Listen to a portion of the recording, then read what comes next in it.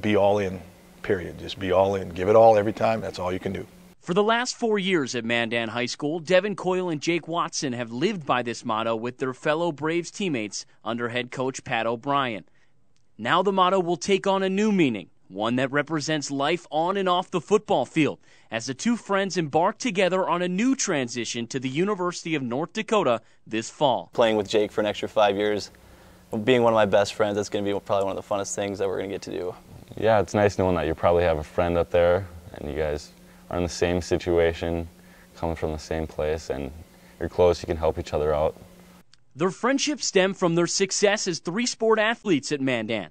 After leading the Braves to one of their most successful seasons in school history in their senior campaign, Coyle was named North Dakota ESPN Gatorade Football Player of the Year as a quarterback, while Watson earned all-state accolades as a linebacker and tight end. To go to the level that they're going to, we don't get a lot of athletes like that.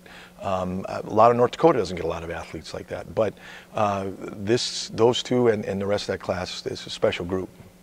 That special group accounts for 5 members of the North Dakota Badlands Bowl roster, including teammate Seth Westby, who hopes to walk on at UND and join Coyle and Watson next fall.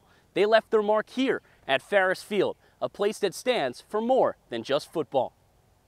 Being my friends and most of my best friends, it was really fun to be up there. Just the games, the Friday nights, those are memories that you'll never get back. Along with adjusting to Division I football, Coyle and Watson will have to handle the challenges of classes and a new environment. University of North Dakota head coach Chris Mussman believes their natural friendship should help for a smoother transition. It'll be easier for them, with the transition, because they'll have some familiarity. They'll already have an instant relationship with somebody on the team. So when they make that transition from this summer coming into fall camp, they can bounce things off of each other. While their decisions were never reflected off one another, they are both excited for the journey together. It begins with being roommates in the fall. And some words of encouragement from future head coach Chris Mussman. Just relax as much as you can, and when your opportunity to step on the field happens, make the most of it.